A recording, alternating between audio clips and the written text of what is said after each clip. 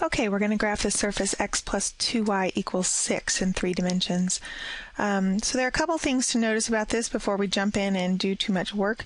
One of the things to notice is that this is a plane. We have the standard form ax plus by plus cz equals d. But the other thing to notice is that the coefficient of the z term is 0. We have a z term missing. So this is a plane. But probably the easiest way to graph this is to treat it as if it were a cylinder. So we'll graph the trace in the xy plane, which will be just a line in the xy plane, and then we'll just extend that parallel to the z-axis. So we're graphing this just like it were a cylinder, where z is a free variable.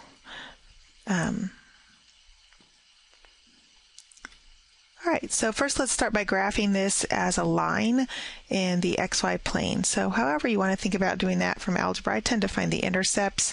We'll cross the x-axis at 6 and the y-axis at 3. Some people prefer to get it in y equals mx plus b form, but that's just kind of extra steps. So there's that line. That is the generating curve in the xy plane. And of course, that extends beyond those two intercepts that I drew there, but we're going to focus on just the part in the first octant. All right, and then just like with the other cylinders we drew, I'm going to take some strategically chosen points along that generating curve and extend them parallel to the z-axis. So I'm going to use one point here that is my x-intercept. I'm going to extend parallel to the z-axis. And then I'm also going to use my y-intercept and extend that parallel to the z-axis. I'm going to try to draw those extensions so that they're roughly the same length. And then I'll draw a copy of the generating curve up here, which should be a line, but I'm not very good yet at drawing straight lines with my stylus. Okay, so then that gives us the plane, or at least a portion of the plane. I'm going to draw in some contour lines here to make it look flat and not curved. So, whoa. Let me undo that one.